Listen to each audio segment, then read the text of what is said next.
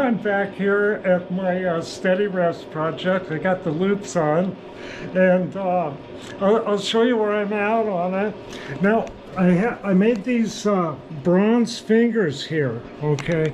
So I gotta put some set screws in to lock them in.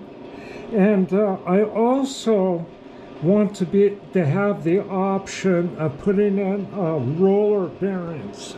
Have a roller bearing steady rest, and plus, you know, be able to use the breast pads too. So that's steady rest. Now, oh, almost dropped you. Now to get over here, and I gotta drill those holes, and I'll show you how I'm laying them out. Get this thing locked in there. Now, this thing, the hole's got to be on the side here, and this thing's kind of hard to indicate in. So just kind of on the fly, I'm doing this, and let's see. Got to make sure I leave myself enough room so you can see. Now I'm putting an indicator right on the top here of the. There's a collar on that screw.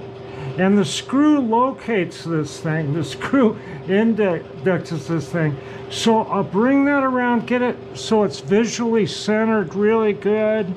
Then I'm going to rotate it until I find the high spot, which is right there. Then I took a Sharpie and I marked across the bottom there.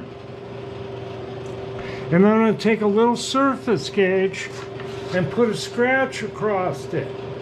Just like that. And then to index it, rotate it down like this, and then I'll bring a square up to it, right to that line, and that's where I'll clamp it. See? And then I can drill it, and it'll be indexed on the side.